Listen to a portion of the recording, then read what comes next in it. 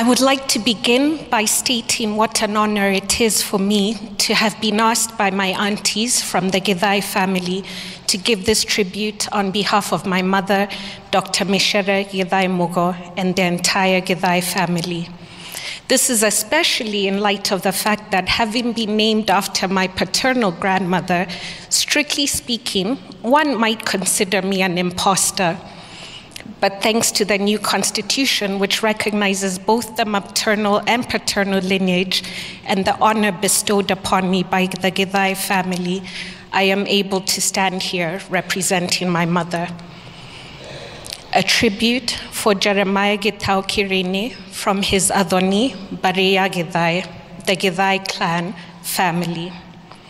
Greetings from the entire Bareya Githae who are here, old and young, either in person or in spirit, to escort home our in-law, the late Jeremiah Kiereini, who embarked upon his final journey home to his Maker on May 13th, 2019. Before delivering the Githae family message of solidarity, it is important to insert an important caveat by providing some brief background to demonstrate the challenges and limitations of speaking with either accuracy or authority on behalf of the Githaes, the in-laws of the late Jeremiah Kiereini. As many of you know, in his chiefdom heyday, Githae, son of Githae, had an insatiable appetite for wife acquisition. With all due respect to our great ancestor, but in the name of honesty, he was a notorious polygamist. Indeed, Githae oral historians who are given to hyperbole would swear that at the height of his fame in the 1930s, Chief Githae Wagite had a village of wives. What the size of that mythical village was is another matter. Less bold Githae oral record keepers, however, would place the figure at 20, while modest ones would scale it all the way down to 10, give or take. Whatever the number, even if we go by the conservative figure of 10, as you can well imagine, between the 1930s and 70s, the offspring had multiplied, resulting in Nyombaya Githae, the house of Githae, large enough to cause a mini population explosion in Dia location, Kirinyaga. In other words, by the early 1970s, when Mr. Jeremiah Kiereini and his people arrived on Karidia Bridge, Baricho, from Kivichoi, Kiambu, to ask for Eunice's hand in marriage, the Githae clan sprawled from Mwea through Kagio and past Baricho. Tribe-wise then, all I'm laboring to say is speaking for the Githae family is a formidable, if not impossible task, all thanks to those who set me up for this daunting task. Due to the limited space available, a few observations will suffice before I rest my case. 1. The most critical thing in-laws want to be assured of by the man who marries their daughter is that amongst his people, she will be a part of the extended family. She will find, quote, a place to feel at home, end quote, to borrow from the title of a book by Bethel Lagot and Fred Wellborn. In this regard, the late Kiereini definitely made sure that our daughter Muringo became a part of his family.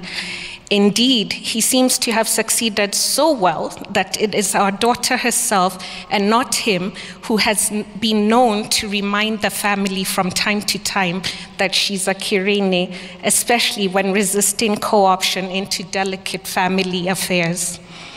2. Whenever there have been important events, occasions, and ceremonies in the Githae family, be they happy or sad, Babamburo, as many of us called him, walked shoulder to shoulder with us, lending assistance and advice as a good older son of the family would. 3.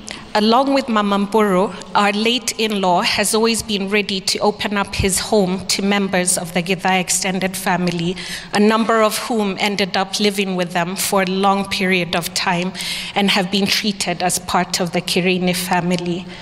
Notable and obvious examples are Nancy Mugure Githae, Kanini by nickname, and Gathoni Masharia, ne Githendwe Githae. Visitors of the Kiereinis when they lived at Cabernet Gardens, Nairobi. Many used to think that Wambui Kiereini, Mumbi Kiereini, Nancy Githae, and Gathoni Githae were all Kiereini's daughters. 4. The Githaes will always remember with appreciation Babamburo for the respect that he had for his wife as a fellow professional.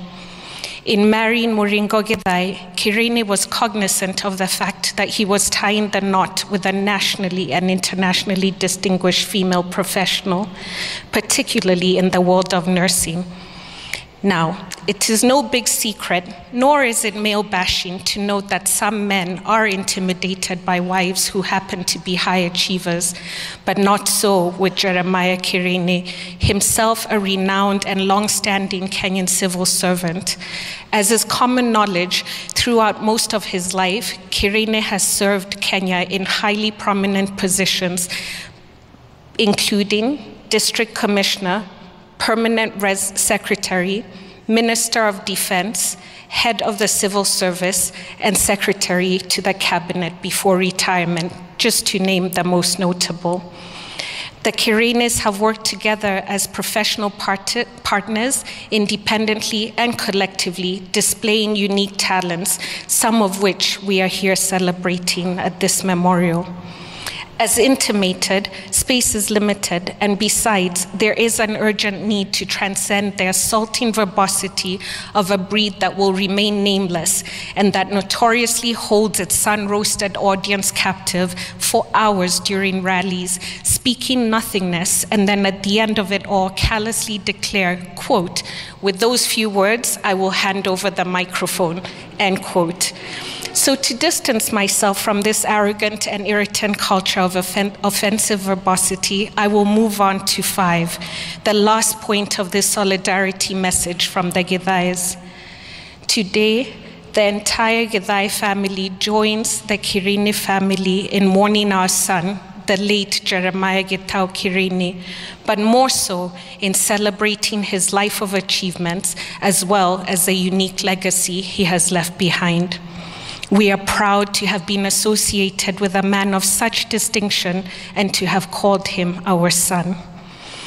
As our send-off, we, the entire Githae family, says, "Salute, son of Kiereini. Salute, son of Kenya.